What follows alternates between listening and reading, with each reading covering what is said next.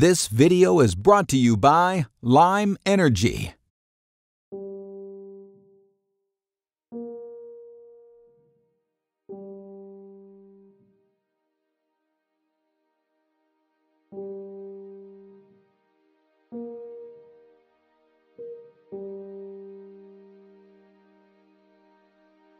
Granddaddy came down and said that they were going to build a new highway through, and he had talked to surveyors.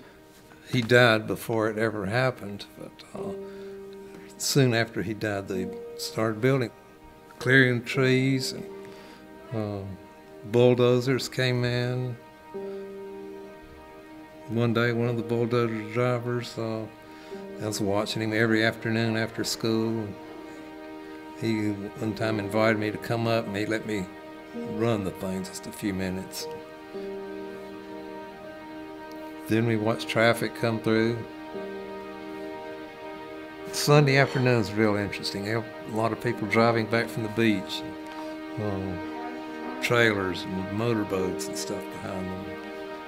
In the summer, a lot of convoys driving down to Fort Bragg and around. Grandma called them the war trucks. See all those war trucks today.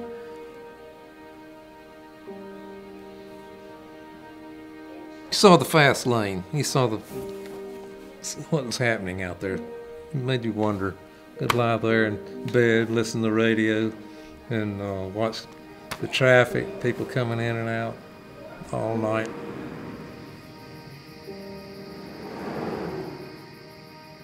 I grew up one block from Independence Boulevard. It was noisy.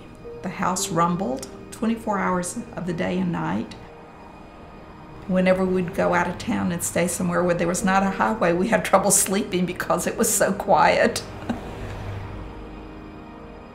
My brothers and sister and I, all the neighborhood kids, we had to cross Independence to go to Elizabeth School.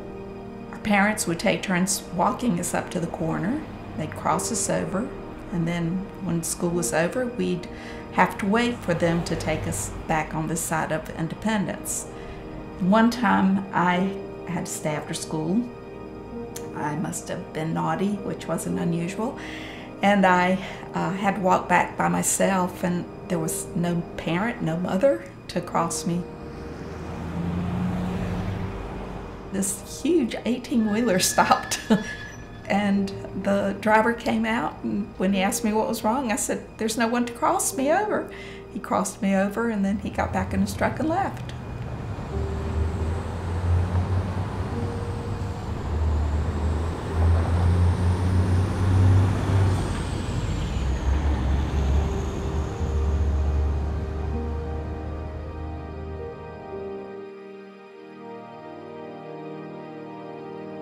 May I take the order, please? Yeah, we're gonna get 4 Super Boys, please. Do you want cheese on them, sir? Yeah, with cheese.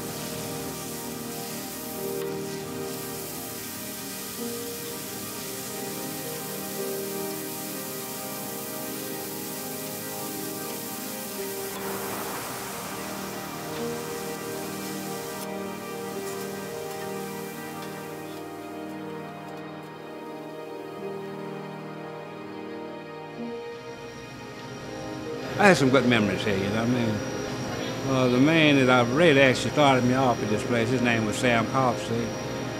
He was a good man, you know what I mean? He helped me when I first got married. He helped me get a house, helped me when my kids was going to school.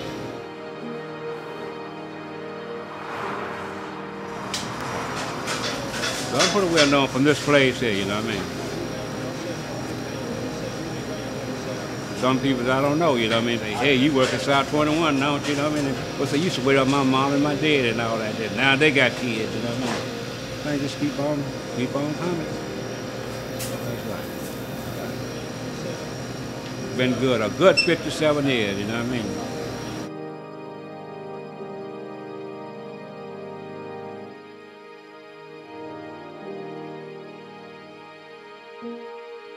I started off to college in '59, but my parents lived there for years after that.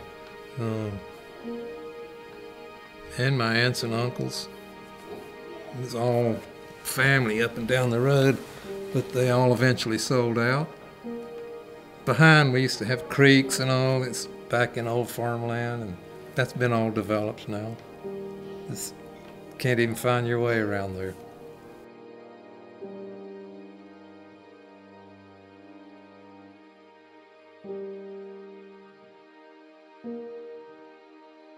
Had a great childhood, but don't care to go back. I'd like to see it like it was.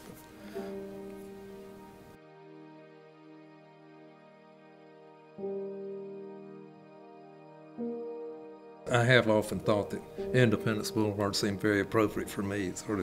I did find independence.